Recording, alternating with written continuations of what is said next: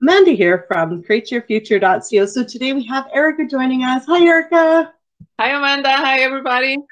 Guys, so we've got a really exciting video about how to basically how to believe that you already have it. And because I think it's really important to believe that your thoughts do create and that, you know, the things are possible, because it's going to help with the mental diet, right? And the fight inside of your head. So yeah, we're going to talk about that. One thing I will clarify, you don't necessarily need to believe you're going to have it, but you've got to believe that your thoughts create, and it's, you know, and that you are capable of creating it. Because if you do doubt yourself, then, you know, then of course it's not going to happen, right? So just one thing I want to throw out there though, before we dive into Erika's story and then how you can create this, is if you do want to ask me, Amanda, a question, then definitely check out the Patreon group. The link is in the description below. Sign up and I answer them on the YouTube lives we do once a month. So yeah, welcome, Erika. Thank you. So yeah, so my story is about this relationship that I had years ago, right? And back then I was still living in Mexico. And, you know, my boyfriend, my then boyfriend, lived in the United States. So, you know, for us to be together, I had to move to the United States. But I don't know if you know, but like for people in Mexico to get a visa, it's not that easy. And you need to have, you know, money in your bank account, or, you know, you need to have a house or a job or be going to school, something that will tie you back to that place, right? Well, I didn't have any of that back then, right? My mom was a single mom. You know, like we didn't have the money for, you know, back then. So anyways, I applied for the visa and I got denied. And at that moment, I could have said, you know what, this is not going to happen. I need to break up with him. I was like, no, that's my man. We love each other. And somehow, some way, this is going to work, right? I left it to the universe. I believe it's going to happen. It's already done. We're meant to be together, right? I'm supposed to be in the United States living with him, right? So I applied for the visa a second time, again, denied, right? Again, I was like, nope, I don't care, right? It's going to happen. Now, super important. It's okay to have feelings, right? Like I was upset, I was sad, right? And it's okay to feel sad or angry or whatever, but just do not interact with thoughts that are negative, like, oh, this is never gonna happen, right? Like, it's the end of the world. Like, no, it's like, I'm feeling sad, but it's okay. This is gonna happen, right? That's my man. We're supposed to be together. So then, you know how the universe moves. It's magic, right? The universe will move 1,000 people if that means that you're gonna get what you want, right? So here comes the universe moving things around. And I had a cousin that worked for a travel agency, a European travel agency, and she got offered 2 tickets to go to Switzerland for free. And then she had a friend over there that we could stay at his place for free. And then out of everyone that she could have invited, because she has brothers and friends, she invited me to go with her. And I was like, you know what? I don't really want to go to Switzerland. Like, I want to be in the United States with my boyfriend, right? But I was like, okay, you know, I'll go. And then my boyfriend told me, why don't you go? They'll see that, you know, you went to another country and maybe, you know, that way you get the visa, right? So anyways, I went to Europe. I had the time of my life. I come back. I applied for the visa, granted, right? But you see how like things moved around because I never gave up. I was like, no, it's already done. Like somehow, some way, it's already done, and this is mine. And then after that, things just happened really quickly, and here I am. Yeah, you know, and you know what? I love that. Like, there's 2 ways that I create. It's either I don't care how it's going to happen, it's going to happen, or I'm actually incredibly specific with my intentions around things that I'm going to create. So the 2 ways that I would explain it is, if, for instance, you know, it's just something that you don't have a lot of resistance to, or a lot of baggage, or a lot of past history with, then I usually go with the look at, I don't care how it's going to happen, it's going to happen, right? Because, and if I'm not if I'm not too worried about the moving parts, you know what I mean? And I'm not going to question, I'm just going to trust and go with the flow. But if I've got history, I've got a lot of baggage, I've got a lot of past story, then I usually go through and, you know, and kind of micromanage my intentions in the beginning to start getting the shift to happen, because there's a buildup of story. But, you know, both ways are correct, like 100%, you know, and usually, you know, I'll kind of combine the 2, you know, and I'll watch for any negative thoughts and, you know, kind of kibosh them and say, no, this is going to happen. I don't care how it's going to happen. It's going to happen. I have everything I need now for this to happen.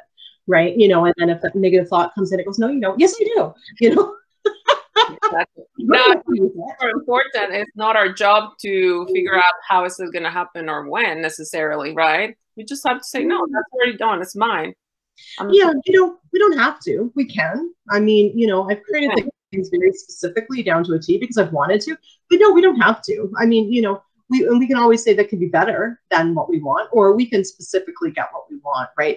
And the only reason I say that is because I do know I've seen a lot on forums where people say, well, you know what, just put it out there that you find that person or someone better, but then the argument is, but I want that person. So you can be specific and have that person or that thing and in the way that you want it, but you can also throw it out there on a very broad net as well. You can do it both ways, right? Exactly. That's why, you know, it's your reality. You decide what works for you, right? You decide what you want to do. You can create your own techniques, right? Right. It's your world.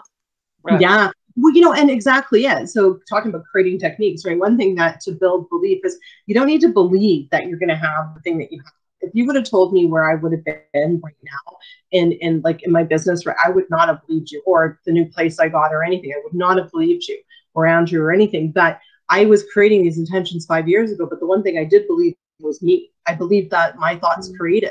And I just kept intending that I was going to have this great business that was helping people. And I was going to have this great place with this great view. And I just kept intending. I didn't actually even really know what it was going to look like. And then it sort of just molded and took shape. So, you know, you've got to believe in yourself in the law of attraction, but you don't necessarily need to believe in what you're doing. But with your statement, you nailed it. You want it to happen. It's like, no, you know what? This is going to happen. It's going to happen now. Because it's meant to be. Right? That's my man. We're meant to be together. He's not going anywhere, right? I'm meant to be over there with him somehow, some way. It's done. It's mine, right? That's why a lot of people like claim what is your. That's my man. That's my future husband, and we're meant to be together somehow, some way. It's gonna happen, right? That's my man.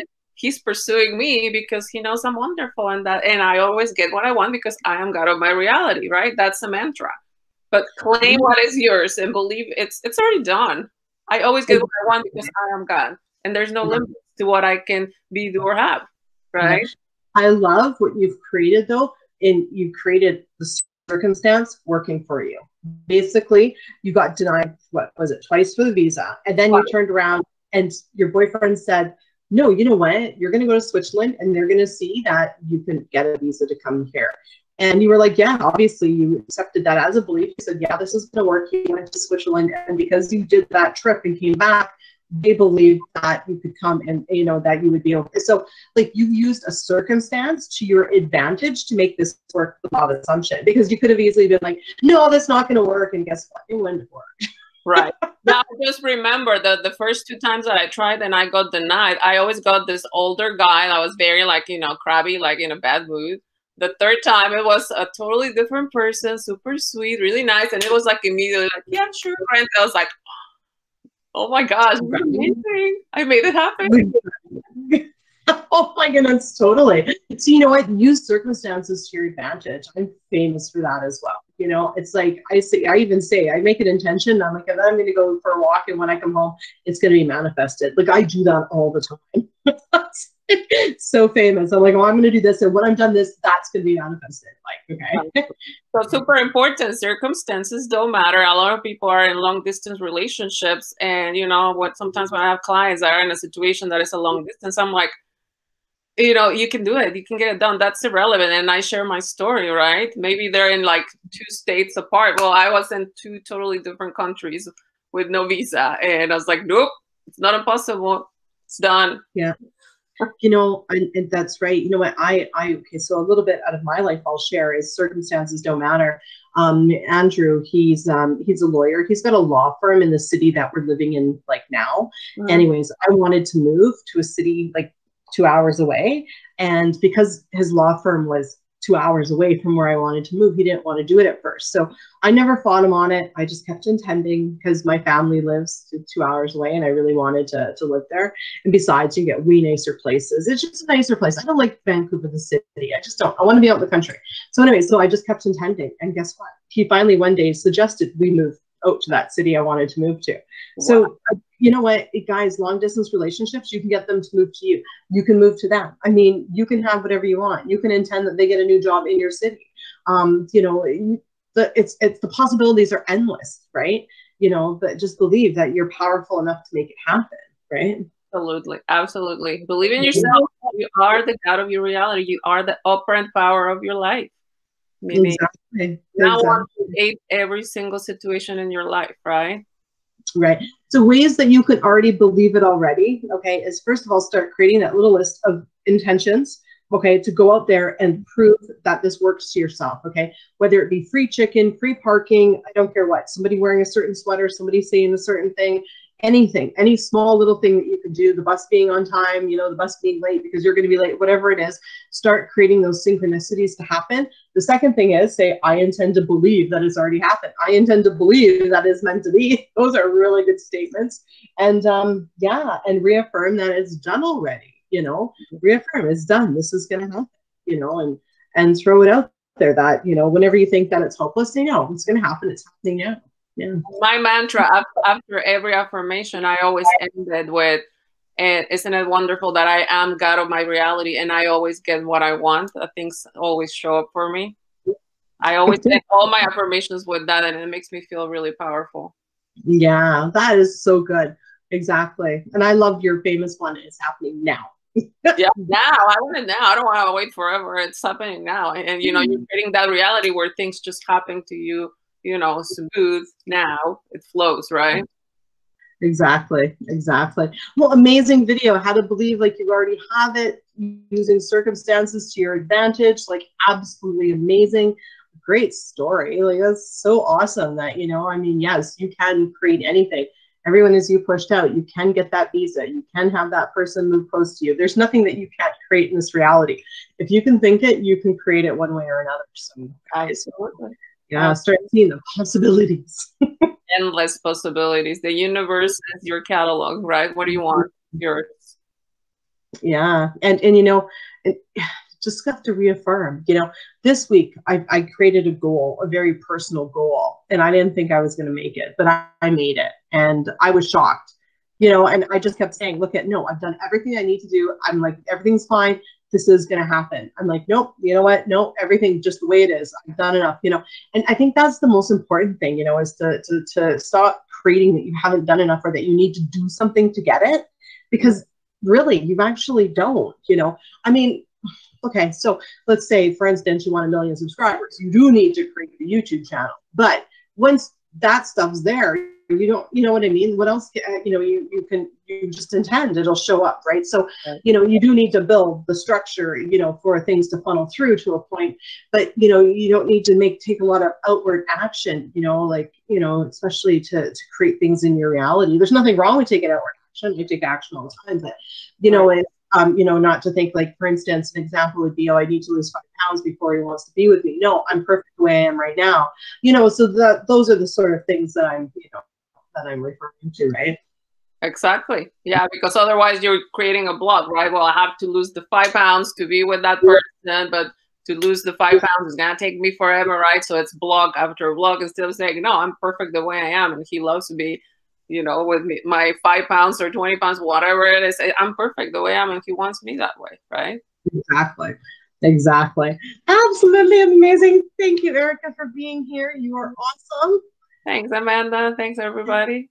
Guys, Erika is a coach here. She is available to help with coaching. She is still having a sale. Check out the link in the description below. And guys, thank you for liking, commenting, sharing, and subscribing. And we'll see you in the next video. Bye-bye. Bye.